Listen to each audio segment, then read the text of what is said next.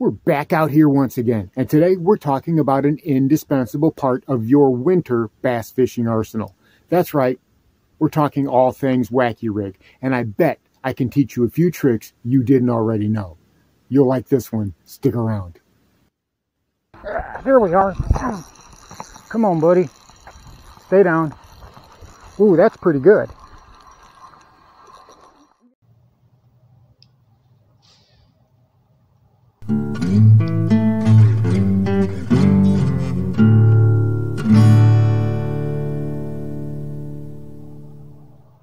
And here is this video's featured comment. Congratulations! If you would like to have a chance to have your comment featured in an upcoming video, all you've got to do is leave a comment. And now, on with the video. Welcome back to Lowbrow Fishing, and today we're talking about a presentation that seems tailor-made for those slow, lethargic winter bass. Something that matches their attitude and their activity level almost perfectly. I am, of course, talking about a Wacky rig. Now, I've done plenty of Wacky rig videos on this channel before, that's true, but I've never done one quite like this. In this video, I'm going to assemble everything that I know about winter Wacky rig fishing, including where I'm fishing them, why I'm fishing them there, and some tricks and hacks that I'm sure you're going to like. So let's go ahead and start with this guy right here, just a regular old Wacky rig. And these things are amazing, particularly in the winter. You remember the last video that we talked about the different zones of fishing, right? Zone 1, out deep. Zone 2, intermediate. Zone 3, up shallow, beating the bank. Now, these are definitely a Zone 3 type of bait because they take so long to reach the bottom. And that is their appeal. That's what makes them so effective and so attractive to those fish. There are so many different things that we can do with that, though. Just because we're beating the bank with it, that doesn't mean we're limited in how we can present that bait. You know, first thing that you need to take note of is nothing skips better than a Wacky rig. If you are learning how to skip a bait, if something that you want to learn how to do, a Wacky rig is going to do that job. It will teach you how to skip a bait. And learning to skip on a spinning reel, which is something that I started to do way back when, you know, it's a gentle hand. You're not going to backlash. You're not going to get frustrated. And you'll learn that same skipping motion that works on a bait cast reel. It works on a level wind reel. It works on a Zebco. Skipping is skipping is skipping, right? It's like tossing a rock sideways. The rod motion's the same every single time. So that's what I recommend. But I'm using that skipping action to put that worm in places that I need to put it. One thing about a Wacky rig is you are going to be making targeted casts. That's, you know, going to have to work on your casting accuracy. And a Wacky rig is great for that. It teaches you skipping and it's going to teach you casting accuracy. Plus, it's also going to try your patience because of that slow flutter, you know, as it flaps down on the way down, that distinctive Wacky rig motion that is so appealing to those fish. It doesn't matter, you know, if it's under flooded brush, it doesn't matter if it's under docks, it doesn't matter if you're along riprap banks, you know, anywhere along the bank, a Wacky rig is generally going to be one of your top presentations to use when it comes to getting bites, especially on those tougher, you know, those tougher days when those bass are more lethargic. But a thing about a Wacky rig, though, like I said, it can be limited in some aspects because it tends to not be very weedless. You will get hung up on it. If you're trying to skip under flooded brush, you know, sometimes there's going to be some brush under the water. A lot of times there's going to be brush under the water that you don't see. That's going to be holding bass. Well, you'll get hung up in that and you'll end up losing your worm. You know, you can get hung up on dock pilings. You can get hung up on other pieces of structure such as rocks or whatever. And that's kind of a detraction of a Wacky rig. They're still good enough to use and you got to weigh, you know, losing a worm and a hook. Is that worth it? But there are options, and we're going to talk about some of those options, such as, you know, this guy right here. You guys have heard me beat this horse into the ground. you recognize this as a Waco rig. 1/0 EWG. I've got a 1/16 ounce nail weight in here, and just pushed in there. That's all I've done. And this has very similar action under the water as a regular Wacky rig. When it's going down, because it's middle weighted, it has a flutter on that fall. It's amazing how much it resembles a Wacky rig. And on the fall is when we're getting those different types of bites. Whenever it comes to a Wacky style presentation, that flutter, that shimmy on the fall, that's the whole thing. Now, when we twitch it back up, that worm will kind of do like that, and then spread out and flutter again. This looks different when you pop it. This almost resembles a fluke, as it'll dart side to side and then flutter down. So it's got some differences, but they are no less appealing, especially when you've got this rigged right. It can be just as effective as a Wacky rig. But the thing about this, what makes it so appealing and why I like using it so much, it's 100% as weedless as a Texas rig. This thing is weedless. So I can skip it into those flooded brush piles. I can skip it into that heavy vegetation. And unlike a Wacky rig, which is going to get gummed up or I might get hung up, this will come back to me, which is why I've been beating it around so much, which is why I've been fishing it so aggressively. It's something that I keep tied on whenever I need to slow things down and I need to fish some thick, heavy vegetation or some heavy structure.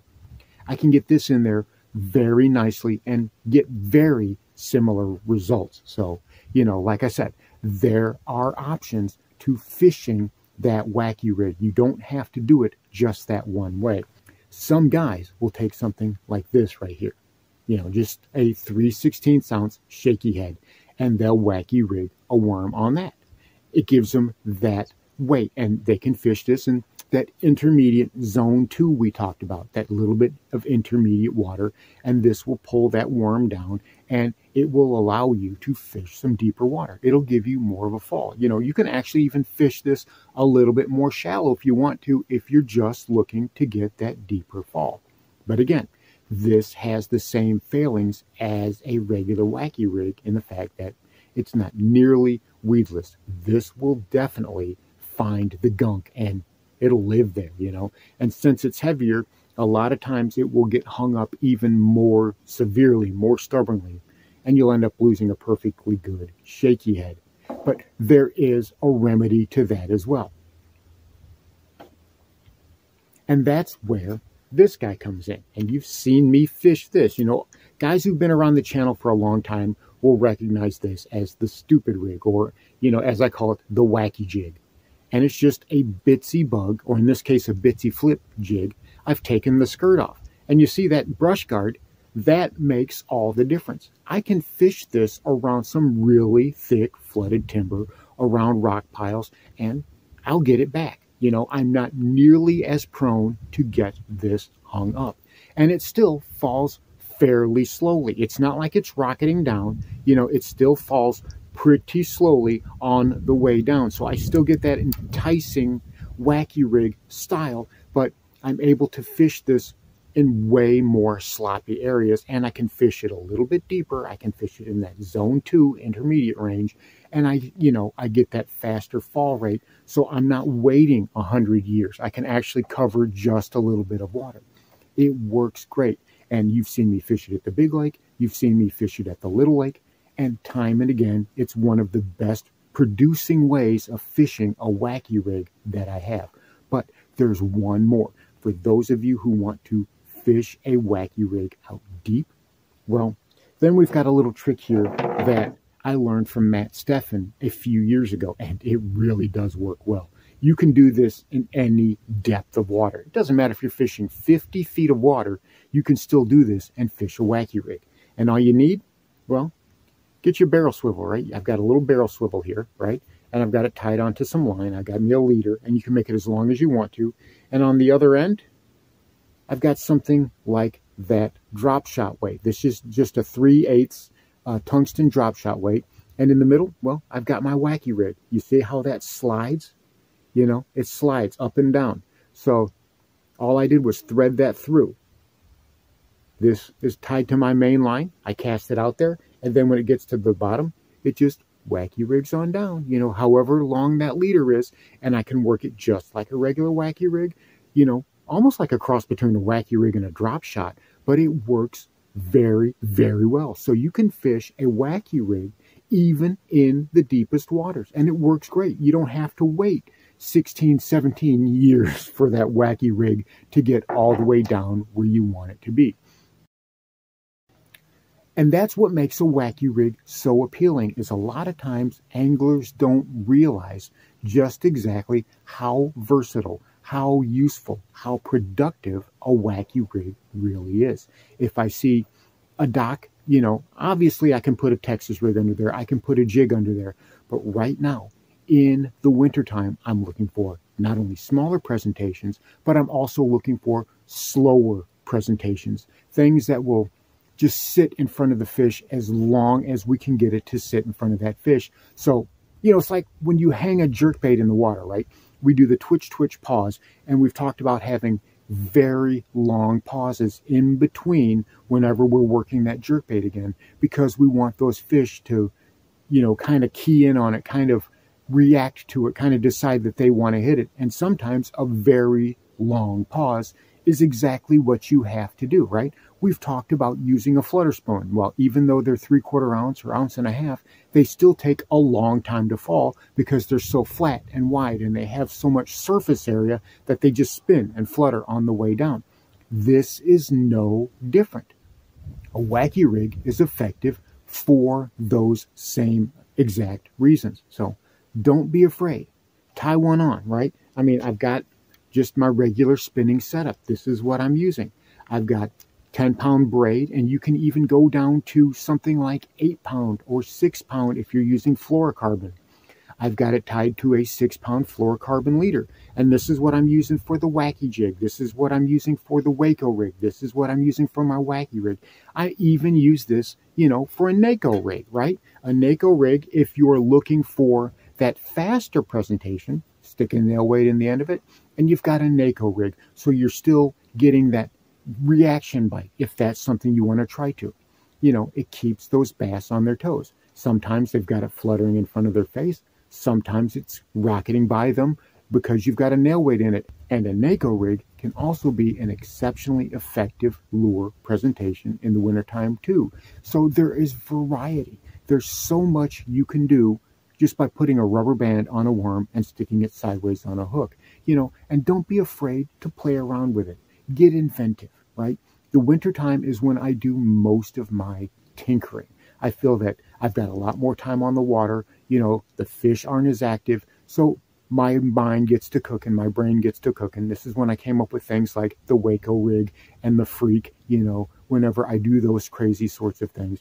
But don't be afraid to experiment. Get out there on the water, play around with a wacky rig, play around with a Waco rig or the stupid jig, and I'm telling you, you will be surprised at just exactly how effective these different presentations can be, especially now that the water's cold. So there you have it, the humble wacky rig, the simple wacky rig, which, as it turns out, may not be so simple. There are so many ways we can present that worm to that fish in that style. Don't be afraid to play around with it. Get out on the water, experiment with it, try some things out, and I know you'll be happy with the success. Thanks for watching Lowbrow Fishing. We'll catch you in the next one.